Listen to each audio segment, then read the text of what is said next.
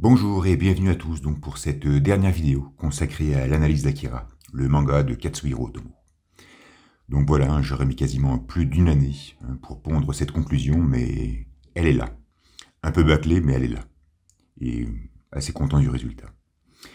Donc je tiens à préciser que pour accompagner donc la vidéo, j'ai utilisé des dessins que j'avais faits en parallèle à l'écriture de l'analyse. En fait, c'était des dessins que je faisais sur Illustrator, donc des illustrations vectorielles, ou des dessins en noir et blanc que je faisais sur la tablette Samsung. Voilà, donc je tiens à préciser aussi que l'agencement de ces dessins respecte l'ordre chronologique dans leur apparition dans le manga. Et donc, bien sûr, j'espère que ce défilement d'images ne va pas perturber la compréhension et l'appréciation de cette conclusion. En tout cas, j'espère que vous apprécierez le délire. Merci à vous. Il nous arrive fréquemment, surtout à un âge avancé, de nous poser cette question existentielle. À savoir, si nous devions refaire notre vie, qu'est-ce que nous changerions à son déroulement? Étant un grand adepte de l'absurde, je n'aurais bien évidemment, au sujet de la mienne, rien changé, car je suis parfaitement conscient que, quels que soient les changements apportés, elle serait restée la même, embourbée dans cette absurdité si douce et si subtile à mon cœur. Cependant, s'il y avait une chose que j'aurais aimé, c'est d'avoir été au Japon, à Tokyo, à la fin de l'année 1982, afin de vivre la sortie d'AKIRA, en direct, en live. J'aurais véritablement aimé être témoin de son commencement, être dépendant de ses publications bimensuelles, être impatient de découvrir son cheminement successif. J'ai un peu vécu toutes ces sensations lors de sa parution française chez Glénat, mais cela est néanmoins resté très différent, parce que trop décousu dans le temps, et surtout, ce n'était pas du direct. Car je pense sincèrement qu'une lecture douce et lente d'AKIRA, 20 pages toutes les 2 semaines, est nécessaire pour appréhender au mieux l'œuvre. Elle est essentielle pour se laisser imprégner par cette tension et cette incompréhension croissante qui caractérisait l'histoire à ses débuts. Mais surtout, elle est primordiale pour cerner à sa plus juste valeur les souffrances de Tetsuo, chose qui semble assez épineuse à percevoir au travers d'un bouquinage vif et intensif. Durant toute l'analyse, j'ai tâché de respecter cette indolente narration, en vue d'offrir cette interprétation crue et contradictoire si propre au récit. Mais cela reste toujours difficile à mettre en place, surtout lorsque l'on connaît la fin. C'est pour cette raison que j'aurais aimé avoir été là-bas, à Tokyo, au crépuscule de l'année 1982. Mais malheureusement, ce ne fut pas le cas.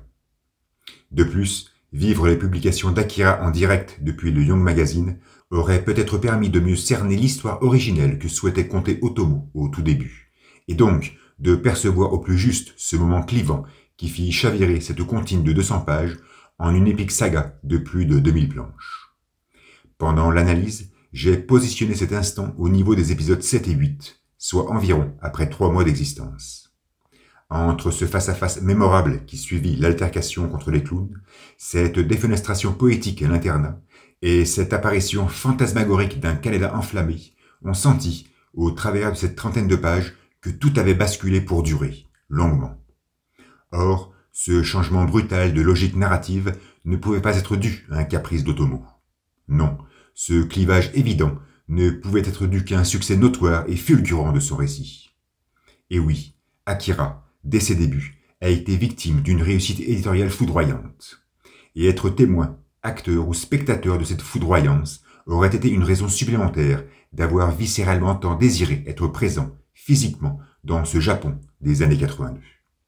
Car inconsciemment, vivre en direct le succès immédiat d'AKIRA, c'est aussi, peut-être, assister à l'avènement d'Otomo. D'ailleurs, il est très intéressant de ressentir ce changement brutal de logique narrative au travers de l'occurrence quantitative des personnages dans l'histoire. Sur le tableau que j'expose ci-dessous, vous trouverez le nombre d'apparitions de chaque protagoniste tout au long de la saga. J'ai volontairement décomposé le tome 1 en 3 sous-parties, afin, tout justement, de mieux comprendre cette logique. On remarque que durant les 5 premiers épisodes, ce qui représente 100 pages, donc en gros la moitié de ce qu'aurait dû constituer cette comptine originelle, il y a 537 vignettes, et que les intervenants les plus affichés sont Kaneda, avec 174 exhibitions, Ryu, avec 87, Takashi, avec 84, et Kei avec 62. La simple lecture de ces chiffres, couplée à la performance de nos 4 protagonistes, nous pousserait à conclure que Kaneda est le personnage central du récit. Son visage est le premier qui nous est dévoilé. Sa moto est différente des autres et attire tout de suite le regard, même si la mécanique n'a aucune importance à ce moment de la partie. Il devance toujours le cortège, que ce soit sur route ou dans les halls de l'école. Il prend des initiatives. C'est lui qui fonce sur Takashi pour lui donner une leçon. C'est lui qui s'approche de Kei pour la draguer. C'est lui qui s'empare du flingue de l'anarchiste pour focaliser son attention. Bref, en plus de son exhibition excessive, presque une vignette sur 3, son rôle dans l'histoire est central. Ensuite, nous avons Ryu, qui offre dès le début une posture délicate et subtile. On a en effet du mal à s'imaginer qu'il est le deuxième personnage le plus représenté de ces 100 pages initiales. Pourtant, ses apparitions sont efficaces et son évidente maturité vient joliment contrebalancer l'insouciance de Kaneda. Son design nous est familier, car identique au protagoniste des comptines passées d'Otomo. Sa gestuelle est précise et infaillible. Il met quand même en déroute les soldats de l'armée. Mais surtout, c'est lui qui prononce pour la première fois le nom d'Akira, ce qui le propulse automatiquement au rang des personnages essentiels. Il sait et connaît des choses que le lecteur ne peut, pour l'instant, entrevoir. Takashi, quant à lui, représente cette incompréhension qui se voulait être le fil conducteur du récit. C'est un vieux au corps d'enfant, c'est un enfant à la tête de vieillard. Il disparaît comme par magie. Il est l'enjeu d'une course-poursuite entre des individus lambda et les forces de l'ordre. Il peut nous faire penser parfois, et de façon très furtive, à Chosan, et il semble être lié à Akira, qui reste malgré tout le titre de l'œuvre. Dès le début, donc, numéro 26 est le centre d'attention de l'histoire. Tous les regards sont tournés vers lui. Il est l'objet d'une traque et d'une quête qui accentuent habilement l'incompréhension de cette mini-saga. Et pour finir, Kei a l'air de se positionner comme la touche féminine qui vient perturber cet attroupement anormal de mâles. Cependant, sa présentation nous est faite sur une demi-planche qui, si on nommait les pleines pages ou autres doubles pages qui servirent d'introduction au manga, est la première vignette de cette taille à nous être proposée. Un fait tout aussi marquant est son exécution à bout portant, exposée également au travers de 2 cases imposantes, qui restent à jamais gravées dans nos mémoires, tant sa mise en scène fut brute et déconcertante. Mais surtout, c'est durant cette intervention musclée que l'on vit pour la première fois ces faisceaux de lumière calligraphier les planches de leur mouvance harmonieuse. De plus, dès les débuts, on sent la jeune femme s'initier dans un triangle amoureux qui fortifie habilement le poids romanesque de leur relation. Donc, au 21 février 1983, date de sortie de l'épisode 5, qui se termine, je le rappelle, après la traque de Takashi dans le canal, Akira présente une base solide, avec des protagonistes forts et une narration précise. À la moitié de ce récit originel, il nous est tout simplement impossible de savoir comment tout pourrait se conclure, mais on devine clairement comment tout a commencé. Hormis le colonel et Masaru qui viennent colorer la fin de ce premier acte dans le but d'intensifier cette incompréhension, les autres personnages sont tous secondaires. Kai et Yamagata sont placés au 3e plan, et Tetsuo disparaît totalement après l'accident, vu que cet événement n'est là que pour introduire Takashi. D'ailleurs, il est difficile de savoir si Tetsuo est encore présent dans la mémoire des lecteurs suite à ces 2 mois de diffusion. Bref, après 5 épisodes, Akira suit son cours, et aucun facteur externe ne semble perturber la logique éditoriale dans laquelle il se trouve. Cependant, lorsque nous nous intéressons à ce que l'on pourrait nommer la 2e partie de ce tome 1, c'est-à-dire les 7 chapitres postérieurs, qui se terminent quand Kaneda et Kei quittent le complexe olympique après l'altercation dans les égouts, on se retrouve face à une prestance théâtrale très différente. Tout d'abord, Takashi a totalement disparu du récit. Lui, qui était le point d'attraction, est devenu aussi invisible que l'eau du Huascaran. Ryu a énormément perdu en protagonisme, bien que ses interventions restent importantes pour le déroulement de l'histoire. Le colonel est plus actif, et sa présence renforce la dimension politique du scénario, fait accentuer avec la subtile apparition de Nezu. Kaneda est toujours très abondant sur les planches, et même si nous reviendrons ultérieurement sur cette particularité, cela confirme sa position centrale dans le récit. Kei maintient son rythme, qui n'en demeure pas moins très souterrain. En revanche, Tetsuo refait surface et s'accapare soudainement de l'intrigue. Indubitablement, tout ceci ne pourrait être qu'une suite logique de la narration d'Otomo.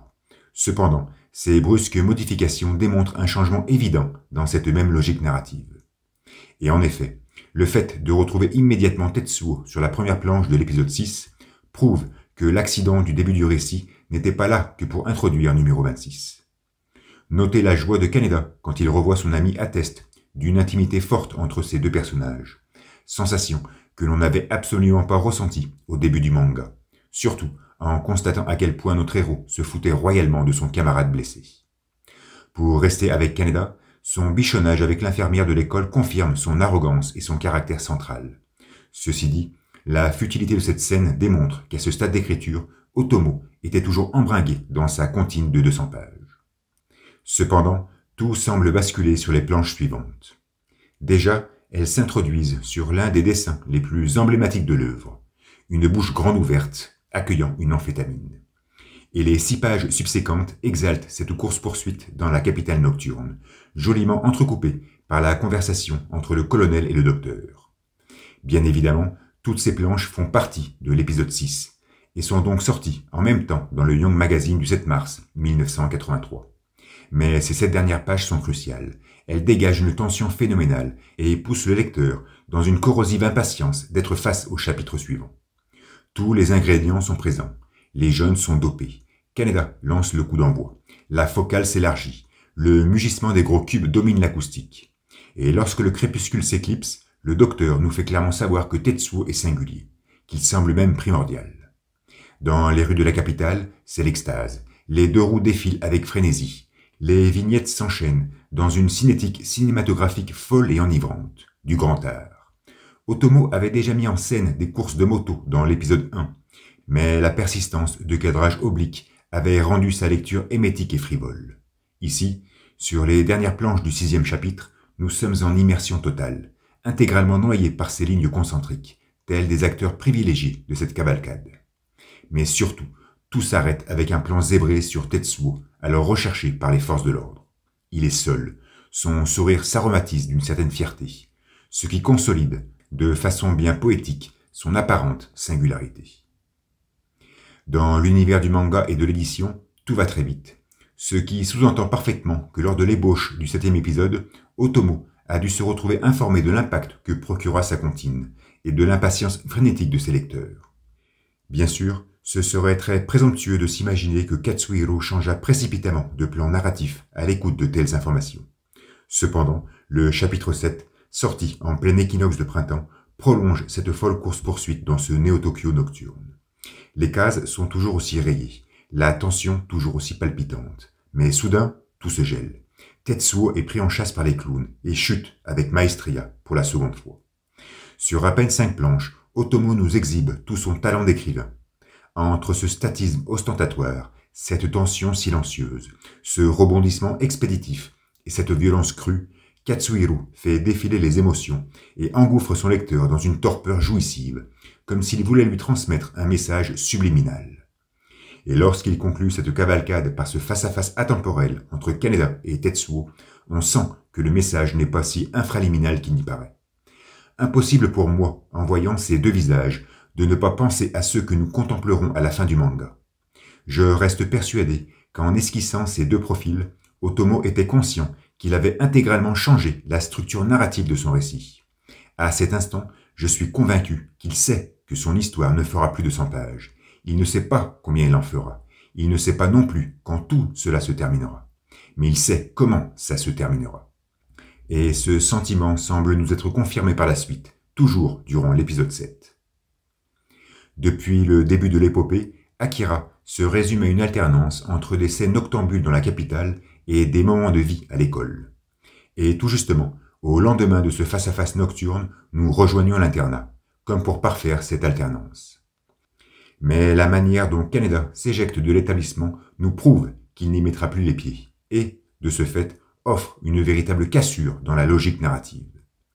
C'est donc à cet instant, situé entre l'épisode 6 et 7, que tout a basculé, qu'Otomo s'est retrouvé embringué dans quelque chose d'incontrôlable, que sa petite histoire anodine est devenue cette saga culte que nous connaissons tous. Et comme pour accentuer cette certitude, le chapitre 8 se clôt sur la vision spectrale d'un Kaneda en flammes, dans la planque des anarchistes, vision enclenchée par Tetsuo. À partir de maintenant, tout est clair. Le manga AKIRA va durer. Otomo va assumer cette chose incontrôlable, et la relation intrinsèque qui unit nos deux héros en sera le thème principal. Bien sûr, ceci n'est qu'une spéculation de ma part, qui plus est enjolivée par ma douce fantaisie. Mais comme expliqué précédemment, n'ayant pas pu vivre la sortie d'AKIRA en live et en direct, il faut bien que j'imagine à quoi aurait pu ressembler mon patron émotionnel si j'avais été à Tokyo, à l'aube de l'année 1983. Mais revenons sur cette corrélation entre la logique narrative du récit et l'apparition de nos héros dans les pages du manga. Kaneda est toujours aussi intrusif, même si sa présence baisse à la fin du tome 1 au détriment de celle de Tetsuo. Le colonel et Kei maintiennent leur fréquence du début. Ryu, lui, chute considérablement. De plus, si nous prolongeons la lecture de ces chiffres, nous constatons que Kaneda, tout au long des 6 volumes de la BD, reste en première position, sauf dans le 4e manga où il est absent. Dans l'ensemble de l'œuvre, il se manifeste 1956 fois, sur un total de 11 787 cases, ce qui fait quand même une vignette sur 6, alors que Tetsuo s'exhibe toutes les 9 cases et Kei toutes les 7. Je pense qu'il est important de préciser, et le tableau nous le montre bien, que Kei est le seul personnage à présenter une certaine constance dans ses apparitions durant les 6 tomes. Maintenant, si nous nous focalisons sur la forme, on remarque que Kaneda se dévoile souvent au cœur de pages très découpées, de façon bien frénétique, comme l'exige son développement. C'est peut-être fou de dire cela, mais jamais notre héros n'a eu l'honneur d'être exposé sur une case d'une demi-planche ou de 2 tiers de planche. Sa première manifestation sous ce format se fait dans le volume 4, où il est pourtant absent, lorsque son spectre enflammé surgit face à Kei dans le monastère de Miyako. Plus qu'une vignette dédiée à sa propre personne, cela reste surtout un visuel pour matérialiser la rencontre avec sa compagne. Sa deuxième apparition sous cette dimension se fera durant le tome 5, quand il roulera une profonde pelle à son amante. Là aussi, une image plus centrée sur sa relation avec la jeune femme plutôt qu'à lui seul. Par la suite, surtout lors du 6e volume, les parutions de Kaneda se feront sous un format plus conséquent. Mais avant ça, jamais il n'aura eu ce privilège. Jamais il ne se sera exhibé en grand format. Jamais il ne se sera exposé en haute définition. Ce qui peut nous laisser perplexes, car, dès le début de l'histoire, tous nos protagonistes ont eu cet honneur de transparaître dans une hauteur supérieure ou égale à la demi-page. Takashi, Masaru, Kei, Miyako. Mais jamais Kaneda. Pourtant, Tetsuo, tout au long de la saga, a été dessiné 17 fois sur une demi-page, 22 fois au format 2 tiers, 3 fois sur une pleine page. Il sera d'ailleurs le seul à avoir cette exclusivité d'apparaître sur une double planche. Et ces exhibitions grandioses seront constantes durant tout le récit, en tout cas à partir de la fin du 1er tome. Tout ceci fait incontestablement de Tetsuo, et de loin, le personnage le mieux exposé de la BD. Celui qui se sera affiché dans la meilleure définition, dans la meilleure résolution. Même dans le volume 3 où il est absent, il sut malgré tout se montrer dans ce format. Globalement, AKIRA est un manga moyennement découpé, avec en gros 5,5 cases par planche. Seul le tome 6 propose une baisse significative, vu l'abondance des doubles pages qu'il présente. Cependant, beaucoup sont celles qui dépassèrent les 10 vignettes, surtout au début de l'histoire. Afin de lui donner une dynamique cinématographique, Otomo s'est facilement laissé aller à cette mise en scène fragmentée, autre facteur non négligeable du succès fulgurant de son œuvre. On se souvient tous de ces pages copieusement subdivisées, apparues dans la planque des anarchistes, dans la piole chez Aokiya, ou dans les souterrains proches de la base secrète. Et en y regardant de plus près, on constate que toutes ces situations surdécoupées avaient pour protagoniste principal Kaneda. Ce qui permet à notre héros d'exhiber ses mimiques faciales 8, 9, voire 10 fois sur une seule planche. Cela explique maintenant pourquoi notre jeune badass fut tant étalé au sein du manga. L'abondance de telles pages a fortement favorisé ces statistiques. D'ailleurs, la segmentation frénétique de ces vignettes avait peut-être pour unique objectif un tel affichage. Ceci dit, au cœur de cette profusion de mise en scène synoptique qui surent s'épandre tout au long de l'histoire, nous pûmes apprécier pas mal de planches composées de 3 vignettes. On se souvient notamment de celle présentant l'internat, celle où Takashi brise la vitrine, celle qui conclut l'altercation dans le canal, ou encore celle de Kei dévalant dans les souterrains. Maintenant, la première page qui offrit une découpe en 2 cases, et donc proposa une véritable rupture dans cette confection narrative précise, c'est celle nous montrant Tetsuo sur son chooper, afin d'inaugurer la guerre des gangs. Par la suite, il y aura 46 planches composées de 2 vignettes, ce qui n'est pas négligeable au sein d'un récit de 2162 pages. Celles constituées de 3 cases doivent être 5 fois plus abondantes. Et la première de cette longue série, je me répète, fut celle de Tetsuo sur son chooper. Donc en plus d'être la figure la mieux exposée du manga, notre héros est aussi celui qui introduit cette nouvelle forme discursive, plongeant le lecteur dans une dimension encore inconnue. Et cette manière de montrer, en grand format, se focalisera essentiellement sur sa personne, vu que la majorité des dessins d'une telle dimension sera avant tout dédiée au décor et à l'architecture. Durant toute la saga, donc, avec les 5 premiers épisodes en moins, AKIRA nous peint 2 individualités de façon totalement différente. Kaneda, le quantitatif, qui apparaît dans de multiples scènes éclectiques, qui exhibe sa frimousse dans des planches assidûment découpées afin de répondre à son écriture. Celle d'un jeune arrogant qui se retrouve, sûrement malgré lui, dans des situations non souhaitées par sa personne. Et Tetsuo, le qualitatif, qui se fera le porte-parole du talent d'Otomo, se révélant, de ci de là, en grand format, en haute définition, afin de répondre, lui aussi, à son écriture. Celle d'un chétif adolescent, abandonné à 2 reprises, et qui se retrouvera, encore une fois malgré lui, embringué dans un processus évolutif qu'il ne désirait pas. Cette manière de nous présenter ces 2 personnages clés de son récit est suffisamment évidente pour ne pas être niée. C'est un choix clair et délibéré d'Otomo. Et toute son histoire s'appuiera, non pas sur cette dualité, je refuse ce schéma relationnel entre nos 2 jeunes, mais sur cette complémentarité entre ce quantitatif et ce qualitatif. On remarque d'ailleurs que Kei se positionne juste au milieu, plus quantitative et moins qualitative que Tetsuo, et plus qualitative et moins quantitative que Kaneda. Et lors du 6e tome, cette complémentarité va se morfondre en une symbiose qui parviendra à définir sans aucune difficulté le sens du mot amitié. Kaneda, projeté face à l'évidence, se doit de changer radicalement. Et pour accompagner cette soudaine crise de maturation, il a fallu l'exposer en grand format, de temps à autre. Tetsuo, embringué dans ses mutations, n'a pas eu d'autre choix que de continuer à s'exhiber sous un tel format. À la fin du manga, on se retrouve donc avec l'un qui prolonge la fatalité de son cadrage, et le second qui doit mûrir pour mériter une telle reconnaissance visuelle. J'ai sans cesse considéré cette amitié entre nos 2 protagonistes comme étant le fil conducteur de l'histoire. Et même si celle-ci n'était pas nécessairement visible au tout début du récit, surtout au niveau des 5 premiers épisodes, elle a, dans la plupart des cas, su s'exprimer par la suite de façon subtile et subliminale. Et là aussi, je ne peux y discerner qu'une volonté d'écriture précise de la part de l'auteur, tellement cette subtilité se masquait le plus souvent sous une évidence des plus déchirantes. Car oui, la confrontation était bel et bien le premier schéma relationnel qui fomentait ce duo. Que ce soit après l'altercation contre les clowns, durant la guerre des gangs ou lors des déboires dans la nurserie, on a toujours vu les 2 jeunes se chamailler.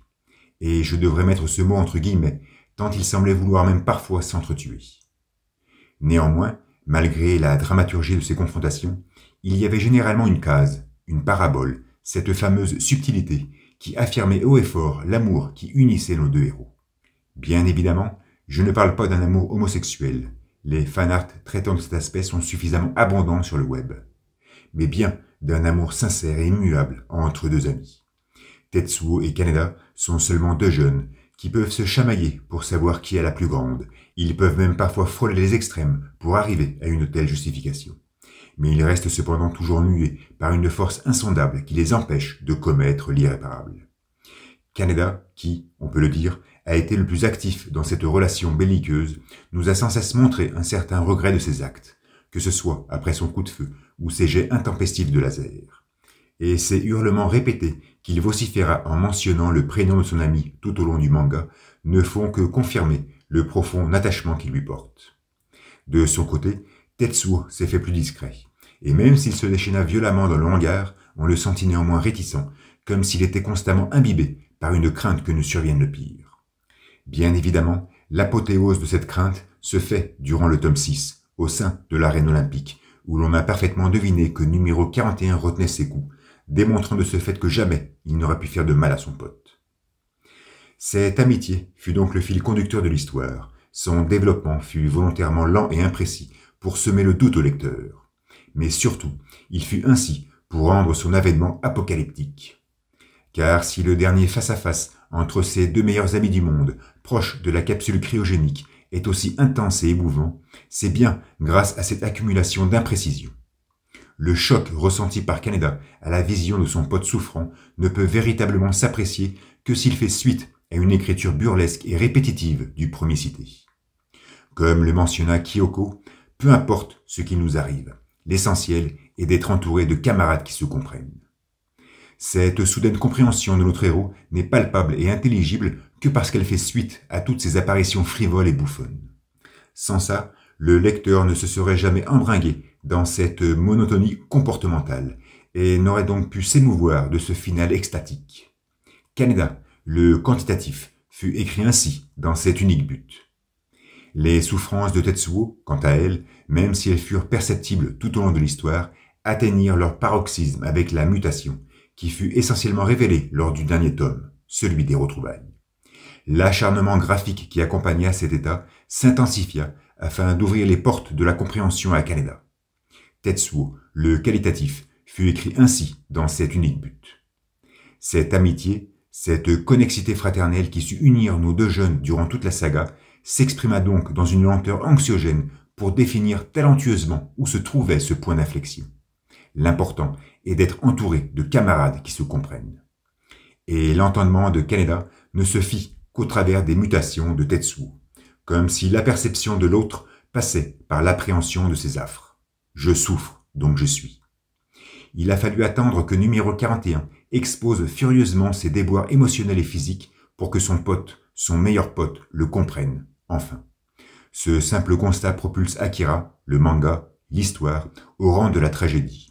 Une tragédie qui essaierait de nous stipuler que l'empathie, finalement, est plus forte que l'amour, que c'est un ciment relationnel plus puissant, plus affermi, plus pérenne, plus authentique.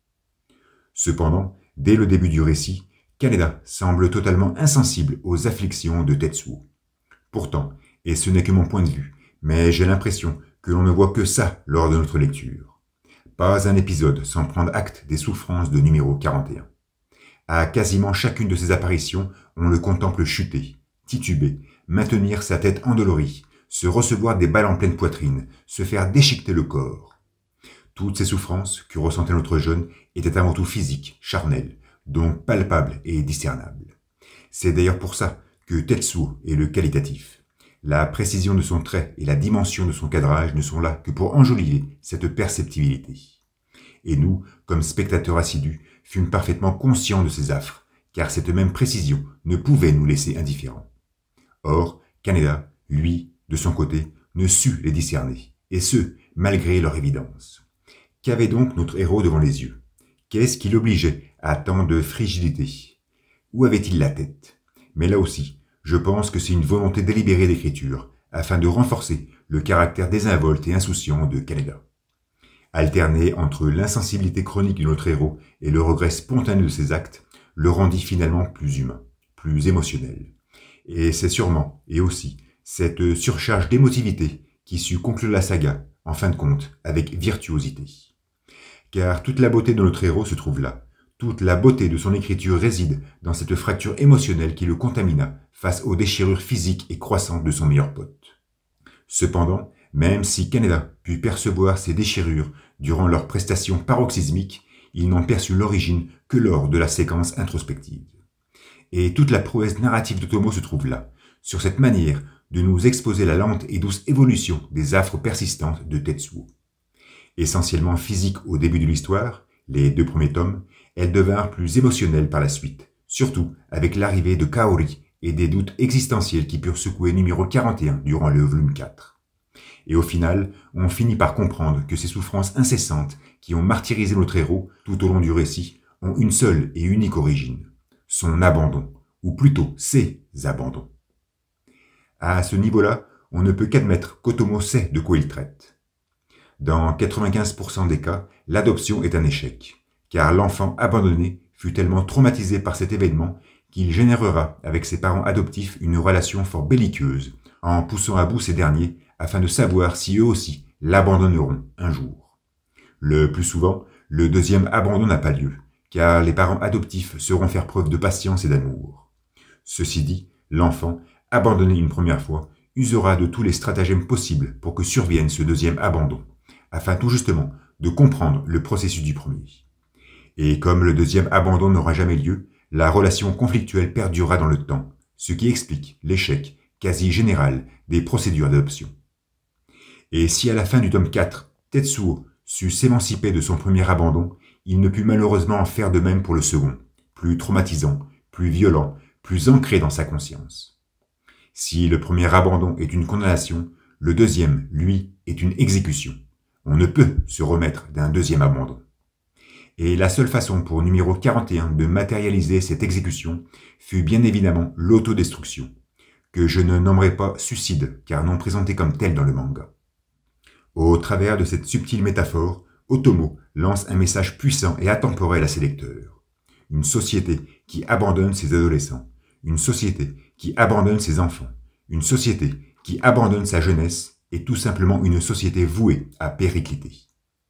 Un premier postulat qui confirme pleinement les pensées profondes de l'auteur. La jeunesse est le futur de l'humanité. D'ailleurs, toutes ces affres vécues par Tetsuo pourraient facilement s'extrapoler aux mutants du projet. Eux aussi furent abandonnés une première fois. Beaucoup seront abandonnés une seconde fois par cette science insouciante.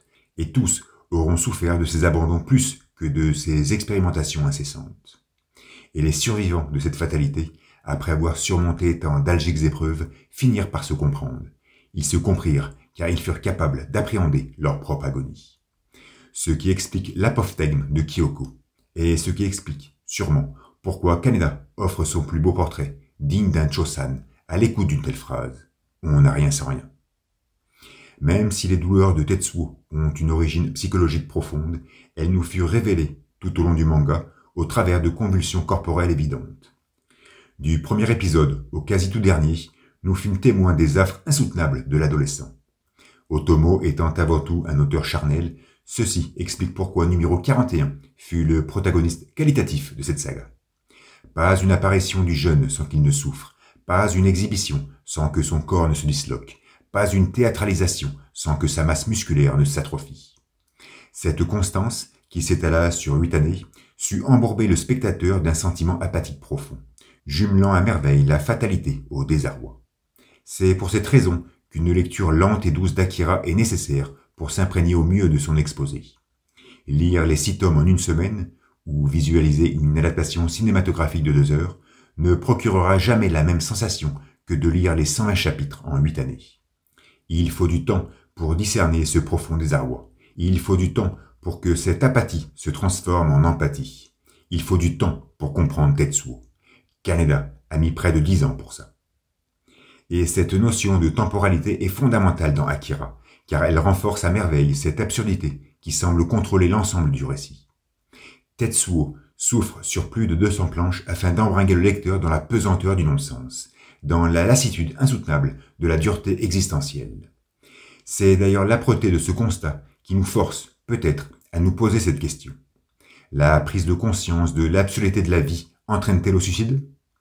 Comme précisé plus haut, numéro 41 ne s'est pas suicidé, parce que sa disparition ne nous fut pas dépeinte comme telle. Ceci dit, elle pourrait s'y apparenter, tant sa fusion avec Akira fut un acte pleinement délibéré de sa part. Car ni les amphétamines, ni Kaneda, ni Kaori surent mettre un terme aux affres de l'adolescent. Seul le jeune môme put le libérer d'une telle condition. Nemure Tetsuo. Ce fatalisme qui va accompagner notre jeune durant toute son histoire est à la fois morbide et insoutenable, mais il est aussi nécessaire pour l'essentialisation de l'œuvre.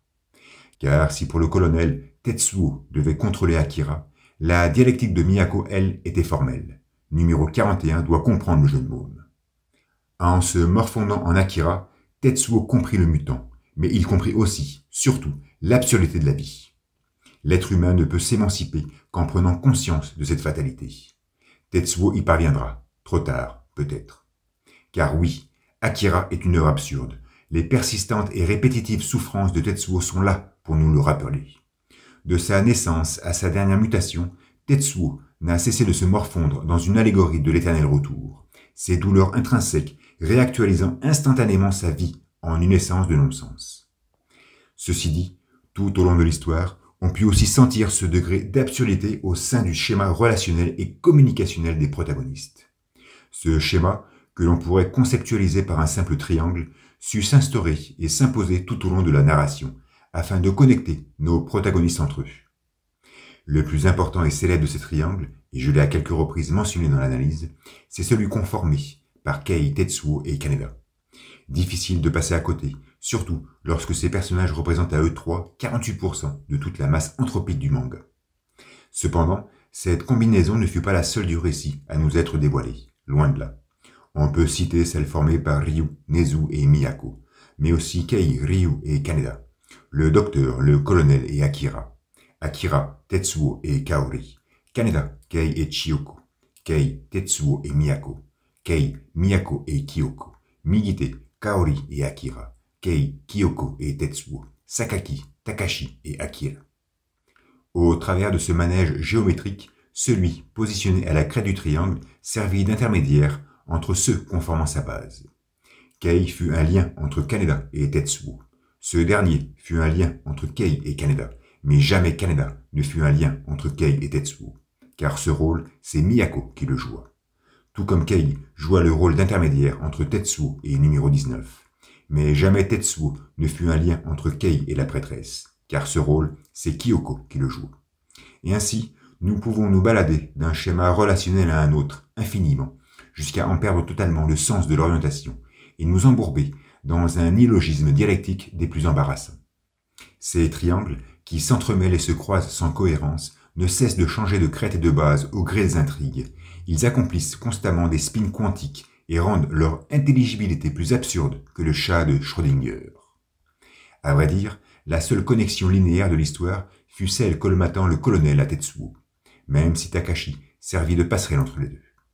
Une affinité que l'on pourrait presque qualifier de paternelle. La relation lysergique qui sut unir Akira à numéro 41 se suffit aussi à elle-même. Elle reste quand même le fil conducteur du récit. Mais après ça, toutes les autres interactions sont triangulaires, et ce schéma relationnel procure à lui seul, par sa simple forme et présence, une dose d'absurdité évidente. De plus, cette dose semble persister dans sa perception si nous nous intéressons au fond de ce schéma relationnel, à sa concertation, si nous traitons ces triangles non plus comme contenants, mais comme contenu. Ce n'est peut-être qu'un sentiment de ma part, mais dans la grande majorité des cas, les dialogues entre les personnages ou leur prise de position ne semblaient nous mener nulle part, comme si nous étions parfaitement conscients de leurs décisions, sans pour autant apprécier la finalité de leurs actes. Tout commence, mais rien ne s'achève. Tout s'introduit, mais rien ne se conclut.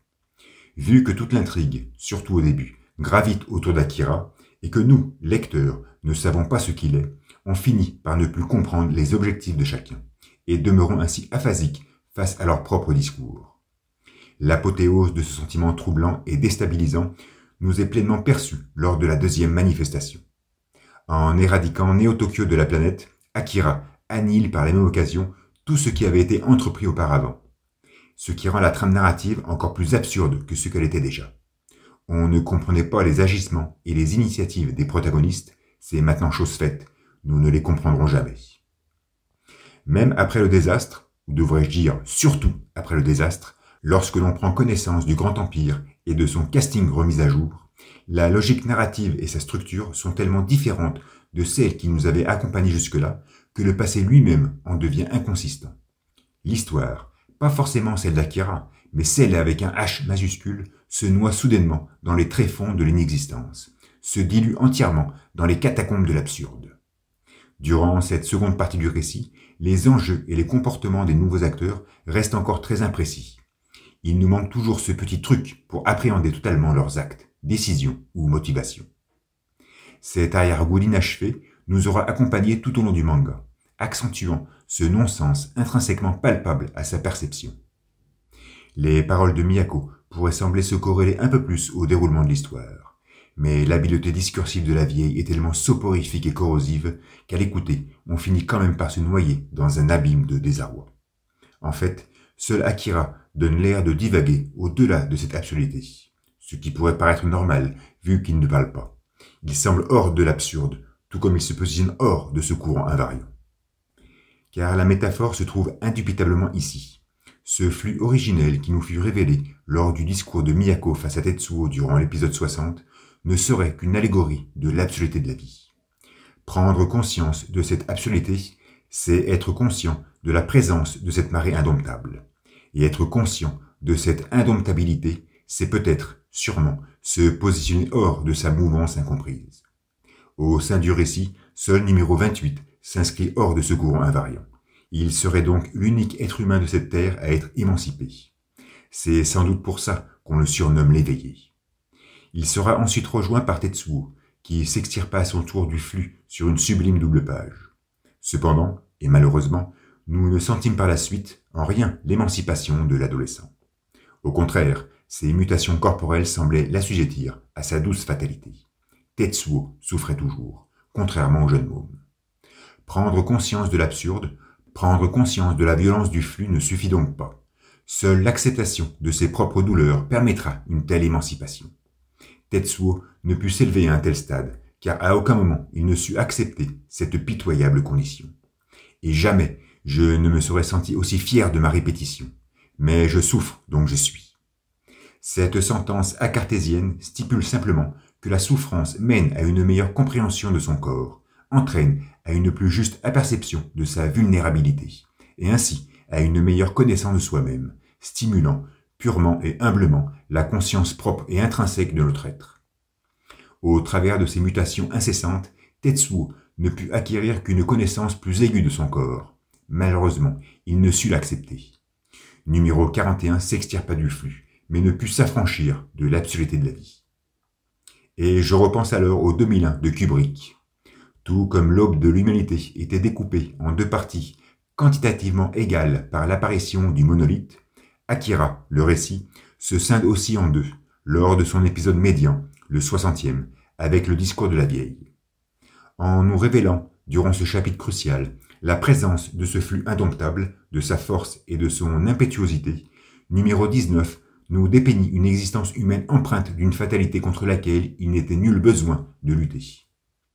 Tout comme le monolithe de 2001 engendra une métamorphose profonde au cœur de cette humanité naissante, la poussant à surmonter ses peurs et l'obligeant donc au partage et à cette cohésion sociale tant nécessaire, le flux, sa prise de conscience, permettra cette libération existentielle tant convoitée par cette même humanité. Car il n'est nullement besoin de vaincre cet irréductible courant, sa potentialité nous ramènera toujours à un état initial, tel un Sisyphe déchu. En revanche, admettre sa présence, accepter sa virulence, épouser sa mouvance ostentatoire, ne fera que renforcer la perception de notre propre vulnérabilité. La cohésion sociale n'est pas suffisante pour nous affirmer une telle perception. Il est primordial, avant tout, de cohabiter avec le courant. AKIRA est donc une œuvre absurde. Le courant invariant est là pour nous le rappeler. Maintenant, s'il y a bien une notion qui affirme cette absurdité tout au long de l'histoire, c'est indubitablement celle du contrôle. Ce mot aura été mentionné au fil du récit, de son quasi tout début jusqu'à sa quasi toute fin. Il aura été prononcé, non pas par tout le monde, mais par la majorité des acteurs principaux. On aura sans cesse senti sa présence, sans pour autant sentir sa prestance. Car tout le marivaudage se trouve là. Que ce soit Nezu, pour déstabiliser l'autorité en place, Kyoko et son pouponnage avec Kei, Miyako avec ses métaphores insoutenables, les scientifiques internationaux et leurs fantasmes de réponses insipides, Miyite et sa soif intarissable de pouvoir, l'amiral états-unien et sa flotte maritime. Tous cherchaient à avoir le contrôle, mais personne ne parvint à l'acquérir. Le personnage emblématique de ce dilemme est bien évidemment le colonel. Lui qui voulait contrôler Tetsuo pour contrôler AKIRA. Lui qui se vantait de contrôler tout Néo-Tokyo. Lui qui croyait contrôler Seoul pour cicatriser son estime délabrée. Il s'est finalement retrouvé, tout compte fait, à ne rien contrôler. D'ailleurs, si le militaire symbolise à lui seul ce désir obsessionnel de contrôle, Tetsuo, son jeune poulain, en représenterait la perte, obsessionnelle elle aussi. Le colonel, au travers de son charisme, de sa prestance et de sa force, puise en fait toute sa beauté sur cette aptitude flagrante à ne rien contrôler. Et numéro 41 le lui aura sans cesse rappelé. Toute la prouesse dramaturgique de ce personnage fantastique n'est là que pour théâtraliser cette incapacité. Le colonel est la parfaite métaphore d'un Sisyphe qui croit contrôler son caillou, qui souhaite contrôler sa course, mais qui en définitive ne fait que subir la triste réalité des faits. Le militaire est, à sa manière, à son échelle, la parabole raffinée de cette déconcertante absurdité. Merci, merci, mon colonel. Maintenant, si nous prenons plus de distance, ou tout du moins, si nous observons l'œuvre sous l'entièreté de la chronologie qu'elle dépeint, ce concept de contrôle déchu se retrouve parfaitement concentré autour de cette entité structurale et omnipotente qu'est la science.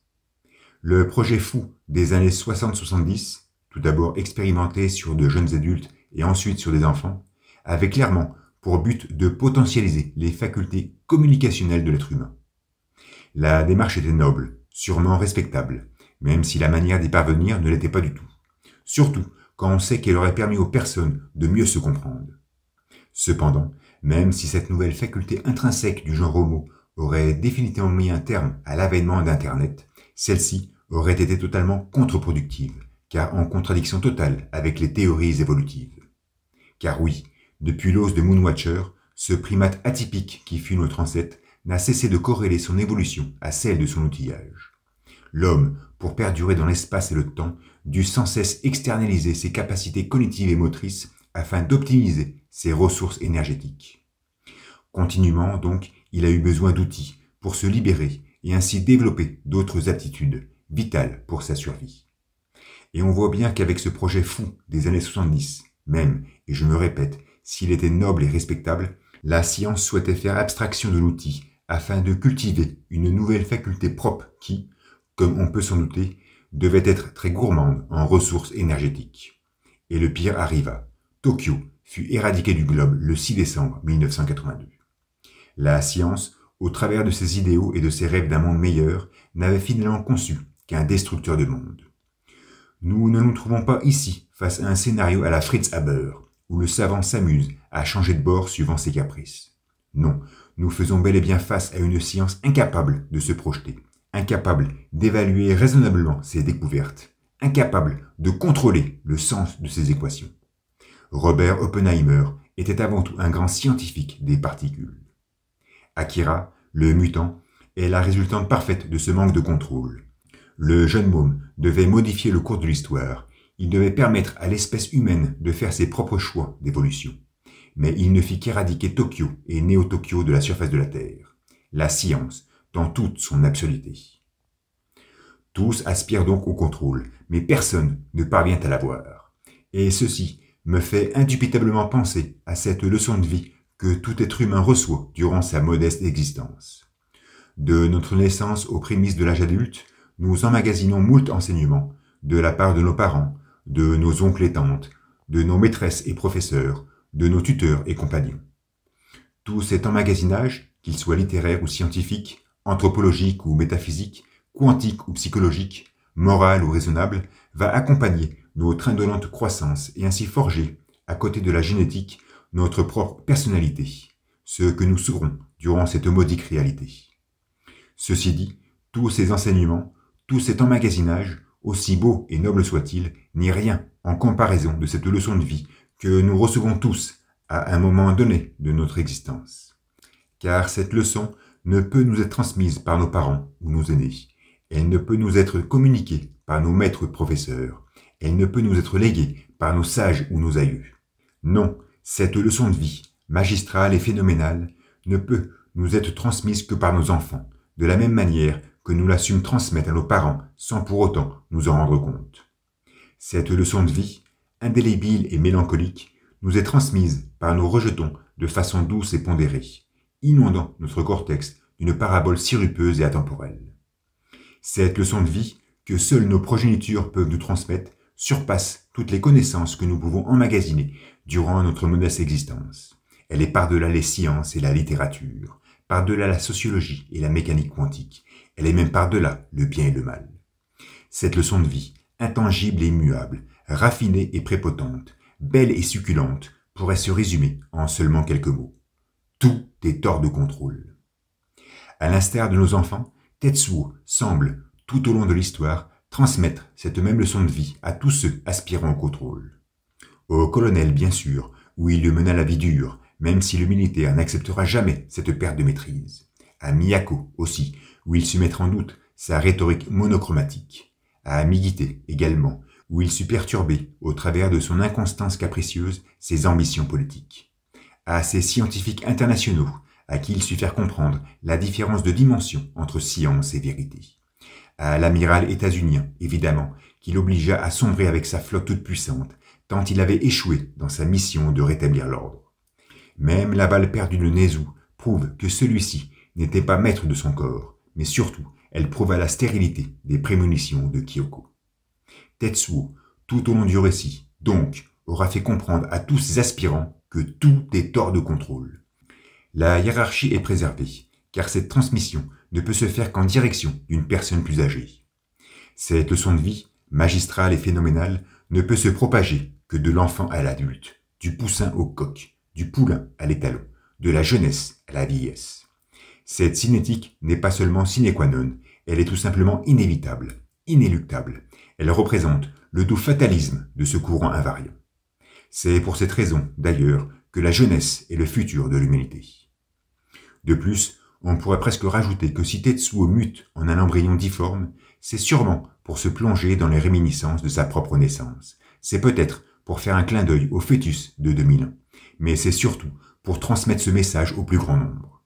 Numéro 41 se métamorphose en une masse inesthétique et visqueuse afin de déféquer à l'humanité tout entière que tout est hors de contrôle.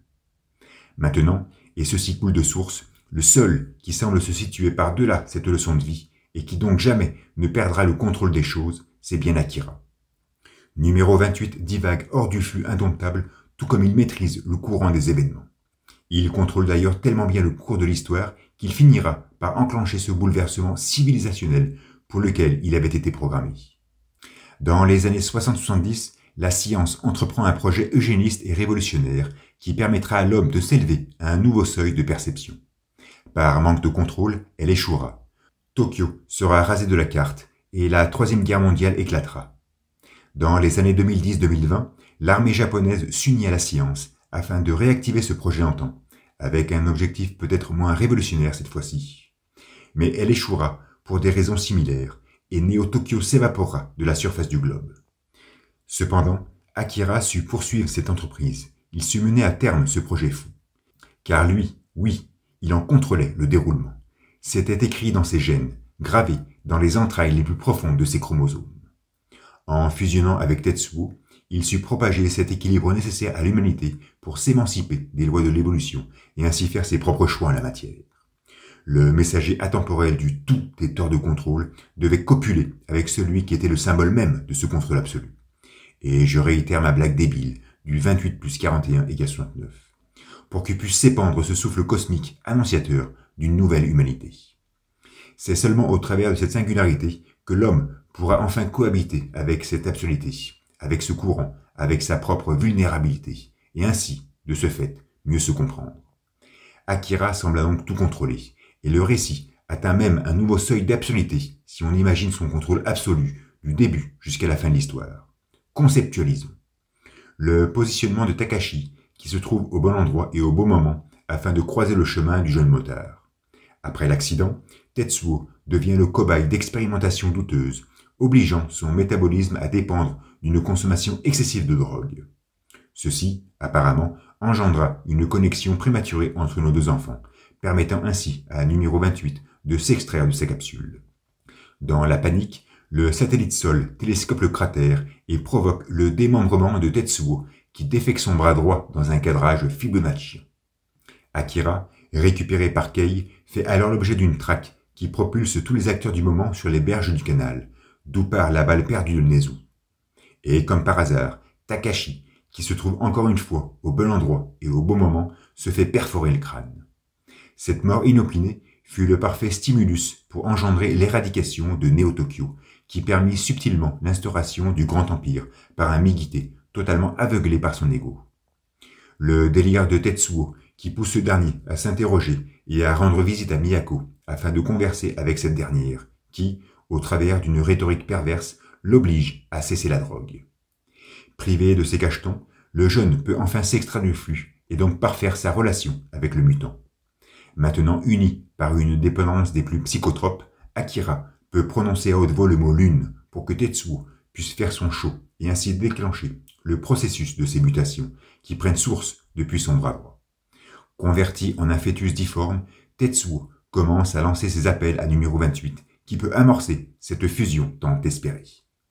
Rien ne peut nous empêcher d'imaginer que tous ces incidents furent, directement ou indirectement, provoqués par Akira, et ainsi conclure que ce jeune môme contrôlait finalement tout. Cependant, la fin donne tort à cette imagination, car il manquait à numéro 28 des informations sur la temporalité de cette fusion. Cette carence de données, si fondamentale, ne serait qu'une preuve d'un manque certain de contrôle, bien que. Mais cette déficience versatile n'est là que pour renforcer la mainmise de Miyako sur le déroulement des événements. Car elle, oui, elle était au courant de la précision temporelle dans laquelle devait se produire la fusion. En fait, si Akira se précipite dans sa mission sur le mont de charge, c'est surtout pour recevoir la balle de Ryu, s'engouffrer dans le flux et reprendre contact avec ses amis de laboratoire. Il fallait que tous les mutants du projet se retrouvent, il fallait qu'ils échangent ce dernier regard complice, il fallait que chacun soit de nouveau entouré par ce compagnon le comprenant. Le manque soudain de contrôle de la part d'Akira n'est finalement là que pour introduire l'apophthegme de Kyoko. En revanche, Miyako savait, elle était au courant, elle possédait en elle une information précise concernant la temporalité des événements. La vieille, qui mourut à l'âge de 10 ans pour ouvrir la voie au numéro 20, était au courant de tout, et de ce fait contrôlait tout. Ce serait donc plutôt elle, en fin de compte, qui symbolise ce contrôle absolu. Et la prêtresse sut atteindre ce stade grâce à sa rhétorique soporifique qui lui permit d'être une manipulatrice de grande classe. Miyako manipula Nezu, Sakaki, Tetsuo, Kei et sûrement bien d'autres sujets indirectement afin d'arriver à ses fins. Et c'est bien cette faculté de manipuler l'autre qui lui permit d'avoir le contrôle absolu sur le déroulement de l'histoire. Si Akira peut s'apparenter à une représentation plutôt noble du contrôle absolu, Miyako, elle, en serait une représentation des plus cyniques. D'ailleurs, ce n'est pas un hasard si la prêtresse meurt des mains de numéro 41. Celui qui devait démontrer que tout est hors de contrôle ne pouvait laisser vaguer celle qui était la symbolique même de ce contrôle absolu. Numéro 28 doit amorcer sa fusion lorsque, et seulement lorsque, le cynisme de ce contrôle absolu aura été dissous par la main droite de Tetsuo.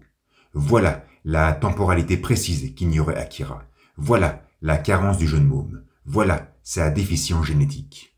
La vieille, elle, le savait. La vieille savait tout. Elle était au courant de tout. Ses rêves prémonitoires lui avaient permis d'acquérir cette sagesse que l'innocence de numéro 28 ne pouvait mériter. D'ailleurs, la sagesse ne serait-elle pas qu'une certaine forme d'habilité à manipuler les masses? Même si je divague totalement sur ces derniers points, la fatigue m'envahit pour synthétiser tout ça. Ceci ne doit pas nous écarter sur la grandeur de Katsuhiro Otomo et des messages atemporels que nous dévoile son œuvre culte. Et la précision de son style, la cruauté de son trait, la magnificence de ses cadrages, la subtilité de sa photographie auront été autant de qualités artistiques qui surent accompagner l'arrogance de ces mêmes messages. Akira, le manga, ou Otomo, l'auteur, tente de faire de la jeunesse le moteur d'une cinétique sociale inévitable à l'avènement d'une humanité moderne. D'ailleurs, si le Grand Empire est l'institution politique qui survit à la 4e manifestation, ce n'est pas pour rien. C'est bien parce que c'est l'entité sociale qui représente le mieux cette jeunesse désabusée, qui la caractérise à son plus haut point. Et il aura fallu 8 années d'exécution, 2162 pages, 11 787 vignettes, 3 assistants monstrueux et le talent profondément pragmatique d'Otomo pour conformer cette utopie en une douce réalité. L'ivresse onirique ressentie à la lecture du manga, couplée à la dureté du trait qui la compose, semble morfondre nos sens dans un vertige insondable et invariant. L'humanité dépeinte par Katsuhiro est tellement crue, sauvage, quasi simiesque, que sa représentation donne l'air d'appartenir aux vestiges de l'anthropologie contemporaine. Car Akira, au travers de ces 6 tomes, n'est pas une œuvre d'art ou de fiction. Ce n'est pas une BD ou un manga du XXe siècle. Non, Akira, la saga, de par sa force, sa puissance et son authenticité, est une véritable trace archéologique de notre passage sur cette terre. C'est la marque indéfectible qu'un jour, durant son histoire, Homo sapiens entreprit d'apporter un changement structurel à sa propre condition, une transmutation immuable à sa modeste existence. Impossible de savoir si ces événements auront bel et bien lieu, car le manga se termine avant. Cependant, la dernière planche monumentale de l'œuvre fait tout pour nous convaincre de cette inéluctabilité. Voilà donc pour cette conclusion. J'espère que ça vous a plu. En tout cas, merci d'avoir suivi jusqu'au bout. Comme d'hab, n'hésitez pas à liker, commenter et partager. Donc je présume que la prochaine vidéo sera consacrée donc à la sortie du PDF. Donc maintenant, tout est écrit. J'ai même rédigé l'épilogue. Donc tous les textes sont là. Il ne me reste plus qu'à finaliser la mise en page. Et donc le PDF sortira quand il sortira. Je tiens aussi à préciser que je suis en train de travailler donc sur une vidéo globale de l'analyse, car en fait j'ai effectué pas mal de corrections par rapport à mes écrits passés. Donc je souhaitais refaire donc une vidéo intégrale qui va donc durer entre 13 et 14 heures je pense, avec donc les textes définitifs et une mise en scène graphique de meilleure qualité. Voilà. En tout cas, merci d'être passé par là, et je vous dis à la prochaine. Ciao.